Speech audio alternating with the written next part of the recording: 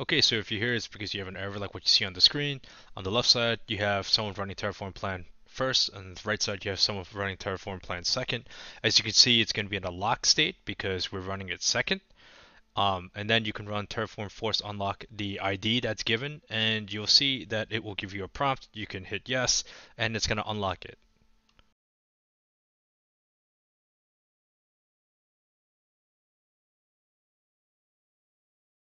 So you can ignore the error at the end. That's just because we unlocked it before the plan completed. So most likely you already got the answer you came here for, so you could stop watching. Otherwise, if you want to dive a little bit deeper, you can continue watching and we can break down.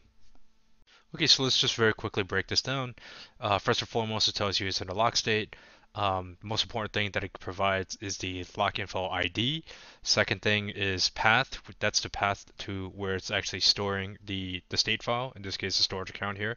That's the path to it. It also tells you the operation type. If it were a Terraform apply, it would say operation type apply instead of plan. It tells you who, it tells you the version, the date. This is a documentation page for Force Unlock. You can see that it gives you a base idea of how to do it. Very straightforward. It has one option, which is Force, so that doesn't prompt you for it. Last thing I'll leave you with is to be careful when you're running it, because if someone else is running the apply and then you Force Unlock it and you run your own apply, you're going to have a huge issue there. Alright, so that's it.